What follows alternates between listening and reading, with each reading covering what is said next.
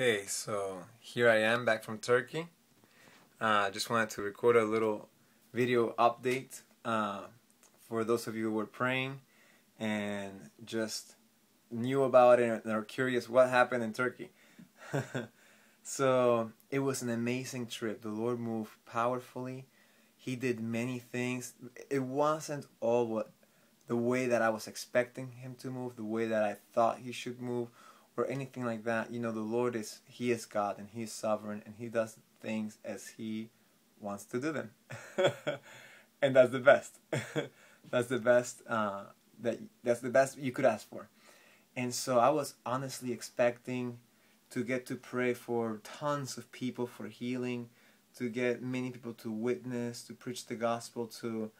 I was expecting a lot of opportunities like that. I found when I was there that language was quite a barrier. And it was difficult to ask somebody, hey, can I pray for you? Because I didn't know how to say the word pray. I didn't know how to, if I got a word of knowledge, I didn't know how to communicate it with them always. And so, anyways, but the Lord did move.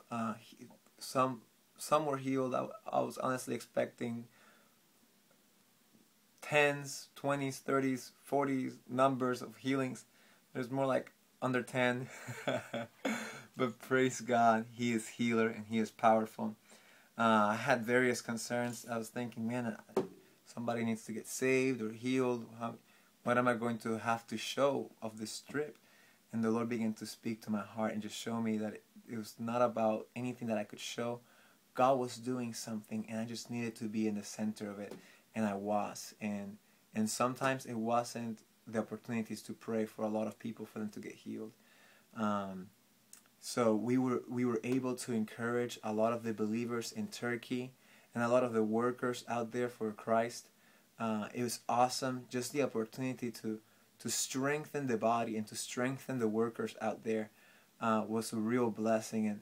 And I realized I may never know how much of an impact it really had.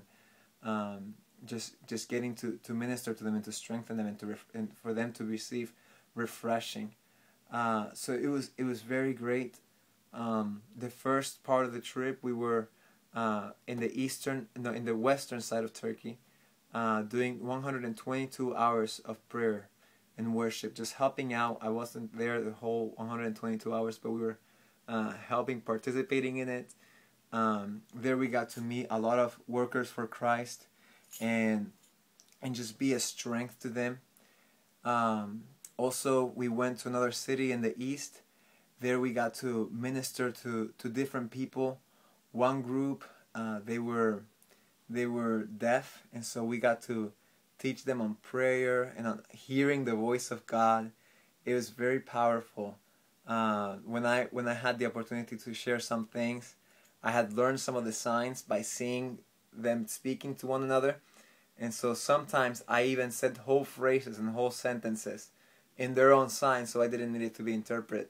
It was pretty fun just to see God working that way and giving me the ability to pick it up so quickly. The Lord gave many words of knowledge. One time, a cool story, this was still in the western side of Turkey. I was talking with a couple and we were sharing the gospel with them. I was sharing testimonies of healing, of what the Lord has done here in the States, on the streets, in the malls, wherever. And I was sharing those testimonies and how God likes to speak and what Jesus did as He walked on the earth, what He does through many believers and He desires to do, I believe, through all believers. He said, those who believe will lay hands on the sick and they shall recover. So I was telling them some of these testimonies and these stories, and finally I turn around and I say, hey, do either of you have pain in your hip? And they did. One of them did. And so they were shocked and they were amazed. And it was great because we had been witnessing, preaching the gospel, talking about the testimonies, and now they got to experience it for themselves. They were not willing to let us pray for them at that moment. The next day I got to pray for them. It was great. They were not able to tell a difference because they didn't have pain, but it was a great witness too. Another great story is that we went into a mosque and we started praying to Jesus Christ for God to reveal Himself to those who would go into that mosque, that as they come seeking for God, they would encounter the true and living God, Jesus Christ.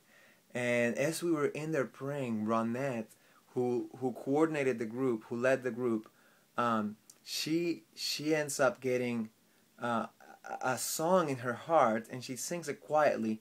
It's, "Hear, O Israel, the Lord your God, the Lord is one." She's thinking to herself, why am I getting this in the mosque? But she was obedient to the Lord and she sang it. Sure enough, we walk out of the mosque and we started witnessing to a man. We got to pray for him. It turns out he was Jewish. And so Ronette, the Lord had led her to intercede for this man, and she began to intercede for him. And now we had the opportunity to pray for him, to witness and preach the gospel. And even Israel was receiving the gospel there in Turkey. It's amazing. And so the Lord moved powerfully. Some others were healed. One girl's headache was gone. Another girl, she had some pain in her neck, some problems with her muscles, and she felt a very strong heat come over it. There was a man that attended a church out there, but he was Muslim and he didn't believe in Jesus.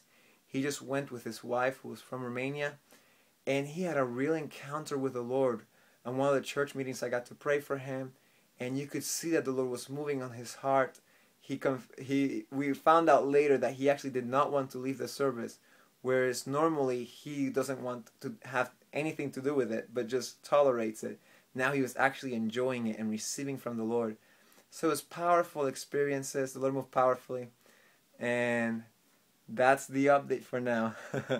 I will type up more things and just give a more detailed account later on, but here's for the moment. All right, well, blessings.